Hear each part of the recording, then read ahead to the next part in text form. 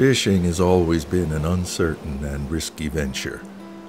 Fishermen are skilled at adapting to fierce storms, unstable markets, and big swings in fish availability.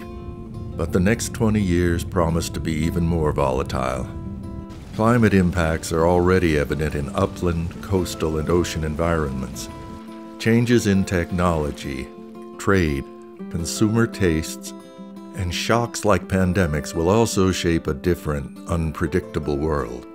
As humans, we take many changes in our stride, but we also tend to be biased towards planning for what we expect or hope will happen, which means that we often overlook other possibilities. In such time, it is important to keep an open mind about what the future could bring. To do this, the Pacific Fishery Management Council is undertaking a scenario planning exercise. This approach helps us explore and navigate uncertainty. It uses a rigorous and creative process to develop multiple scenarios, stories about the future that are both challenging and plausible. These scenarios will help us ask and answer tough questions. Should we approach fishery management differently in this era of climate change? How can various players across the industry best prepare for the challenging times ahead? The scenarios let us see in advance emerging situations we might face, and then rehearse different strategies to prepare. They also help us think about how our communities might fare and how we can help shape the future to our advantage. Over the past year, the Council has convened scientists, fishery managers, fishery participants, members of coastal communities, marketers, and others in conversations to explore the future of West Coast fishing to the year 2040. Through a series of workshops and webinars, we have developed 4 different stories of what the next 20 years might look like. These 4 scenarios share some common assumptions. First, the properties of ocean water will change. The ocean will continue to warm, likely at a faster pace than we've seen so far.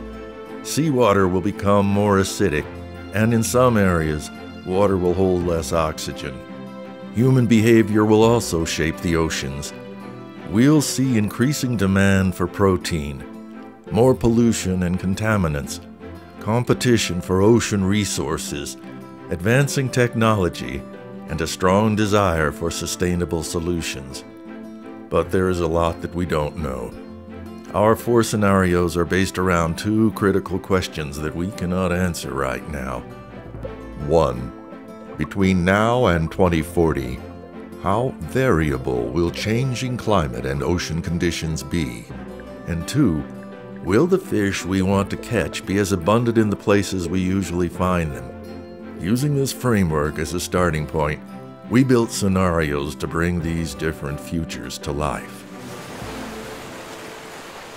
Fortune and favor, low climate and ocean variability, abundant fish stocks.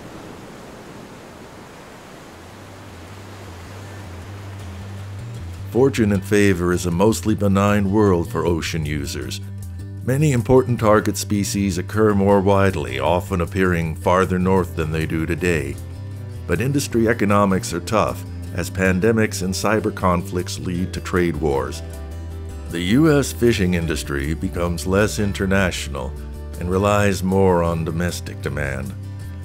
By 2040, there is a renewed emphasis on buying local and community-based approaches to fishery management.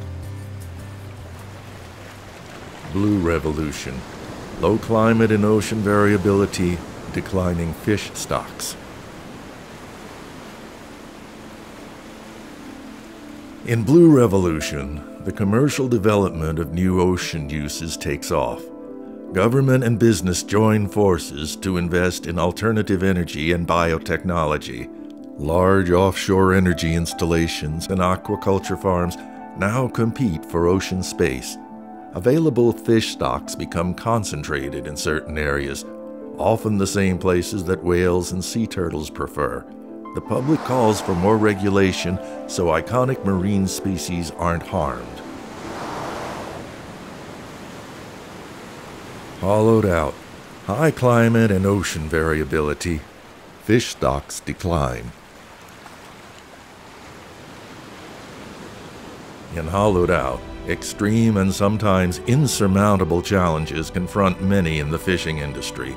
Acidification and periods of low oxygen and extreme warming create surprises that affect the ocean food web.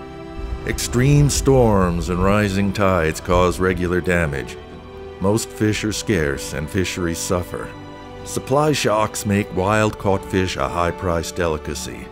By 2040, only a few large companies do most of the fishing and processing, while small fisheries up and down the coast try to survive on erratic and irregular catches.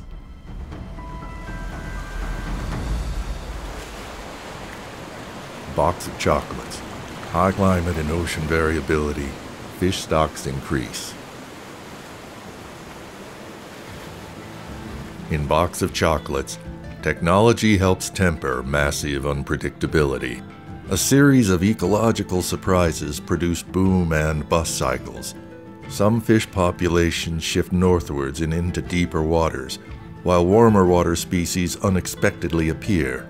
Big swings in availability increase pressure on fishermen to be flexible, shifting their attention between different fisheries. Marketing the catch proves difficult as seafood availability is so unpredictable. Operators, scientists, and managers invest in monitoring and sensing technology to better assess ecosystem conditions and find the fish.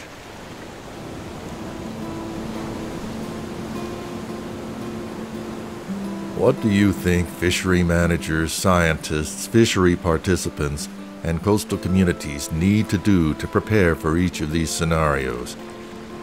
We ask you to imagine what you would face in each of these worlds.